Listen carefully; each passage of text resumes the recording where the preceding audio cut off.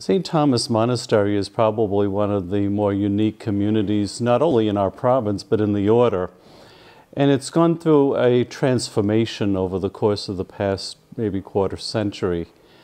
Initially, this was a house that was a faculty house for the people who were involved in the university, whether as professors or in administration.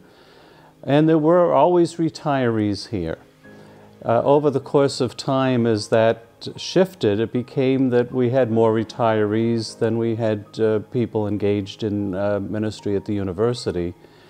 And so about 25 years ago, we had a desire to reimagine the use of this facility, St. Thomas Monastery. So we began to gut the whole building and to recreate it in a way that we would be able to provide care for our sick and our retired friars. And that's basically what we do today. This has a threefold purpose. We still have about 45 friars that live in the house, and it's pretty equally divided between people who are engaged in teaching or administration on the university level. We have those who are retired, and they're still able to be on their own, and some engage in some sort of pastoral ministry. And we have those who, because of their illness, are infirmed. Our second floor was recommissioned as a healthcare facility. And during the course of that time, we were able to provide for 12 to 15 of our friars who need a little more loving care, a little more attention in terms of medical care. We can't handle every opportunity that comes to us because the needs might be too great for us. But for the most part, we want to be able to provide a communal setting for those who need medical attention. And it's been a great blessing. I've been prior here for almost 5 years now. And it's been an opportunity to see people being able to be cared for in a communal setting. They're able to participate in the celebration of the Eucharist and a morning and evening prayer.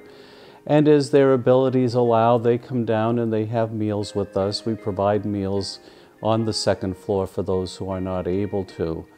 But there's a rich camaraderie here that people are able to interact with their peers and to be able to grow old and to be able to be cared for in an environment that is truly loving and truly fraternal.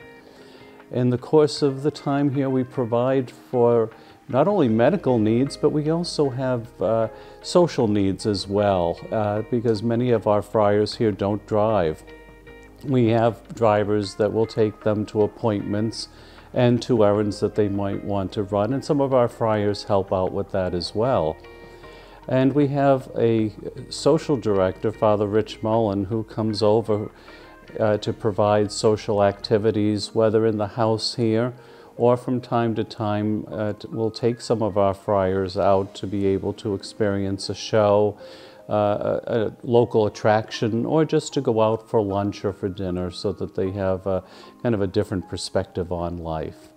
It's been a unique opportunity for me to be able to minister to the friars here and for them to be able to minister to me, because I find that I receive much in the way of fraternity from the friars here, many of whom I didn't know originally, but I have gotten to be able to know and love during the course of my time here. And it's been a great experience to be able to see people being able to live in a sense of fraternity and dignity as they age and then as their infirmity takes greater hold of them, that we're able for the most part to provide that loving care that they so rightly are entitled to for the many years that they have served so many people, not only in our community, but in countless apostolates, whether in education, whether in pastoral ministry, or whether in missionary activity. We have people that have been engaged in all of these and more during the course of their active life. And now they're being able to enjoy the reward of a life lived in loving service of the gospel and of the order. So we have an opportunity to be able to provide, and we're very grateful to so many of our benefactors who help to provide this way of life for us. Your generosity, your concern, your love, and your support for us enable us to be able to provide this communal experience of aging, of care for the infirmed in a way that we would not be able to otherwise. So on behalf of all of our friars, we want to thank you for the concern and the support you have given us over the years, and we ask and we pray that you might be able to continue that in the future. You're remembered each and every day in our prayer and in our liturgy, and you hold a very special place in all of our hearts, and we want to be able to thank you for that. So we ask, thank you for watching this, and we ask that you might be able to have God's blessings in abundance for the generosity that you have shown us now and hopefully in the future. God bless you.